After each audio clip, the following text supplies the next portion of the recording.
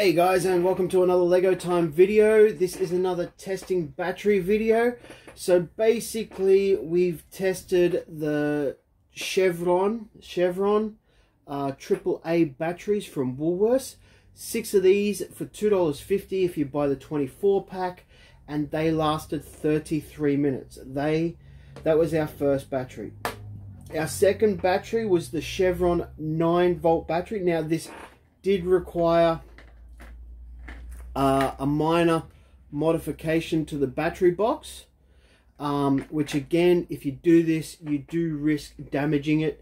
So yeah, this battery, not really the value that is this battery. Okay, the other day I was at Jaycar and I picked this up. This is a nickel metal hydride battery charger, and yeah, so this is a battery charger. I can charge 2 9-volt batteries, or I can charge 4 other batteries.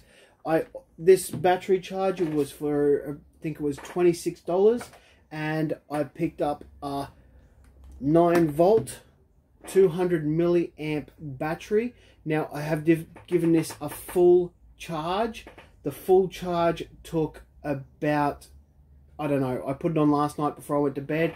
I woke up this morning and the light had gone off. It says it takes about 5 to 10 hours depending on the capacity of the battery. Now this is a PowerTech nickel metal hydride rechargeable battery, 8.4 volt, 200 milliamp. Standard charge 15 hours at 20 milliamps. Fast charge 1.2 hours at 200 milliamp. So I'm going to throw this now. Now this battery was $14. So for 7 of these, I could buy 1 of these. So that means for this to become more value, well, it's a rechargeable. So one, I've got to use it. It's got to last at least 15 to 20 minutes. And I've got to recharge it 7 times. So you get the value back when it's rechargeable. So I'm going to plug this in now to my modified battery box. Again, modify your battery box at your own risk. It can damage the electrics, but it shouldn't, because it's 9-volt and it is after a 9-volt battery. Now what I'm trying to do is I'm doing these battery tests to see, 1, what is more economical, and also 2, what one is going to last better, what rechargeable is going to last better, where you don't have to keep changing the batteries. So we've got the battery in now. I'm going to dump that off. The battery cover goes on to make the train look cool. So that slides in like that. I'm going to clip on these battery.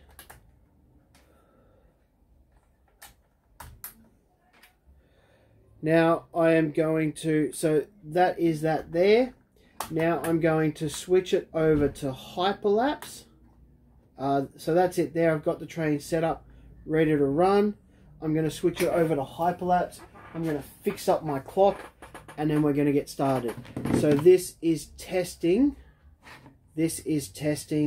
the battery charger batteries. Let's see how it goes.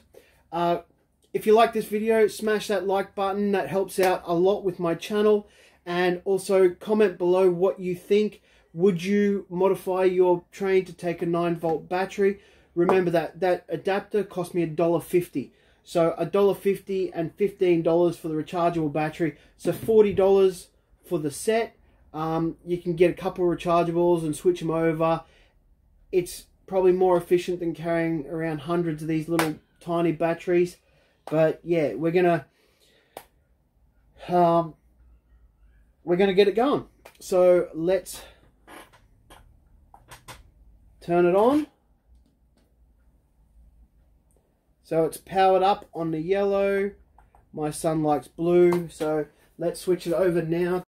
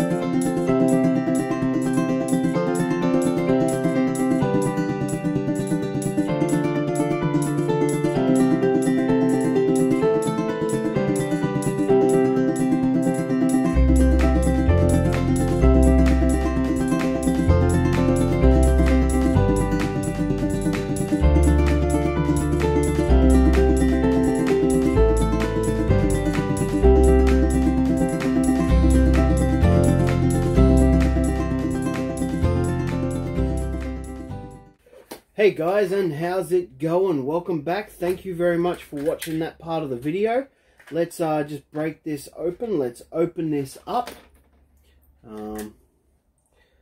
So yeah, I was a little bit surprised. The train has stopped now. I was actually very surprised. So this little battery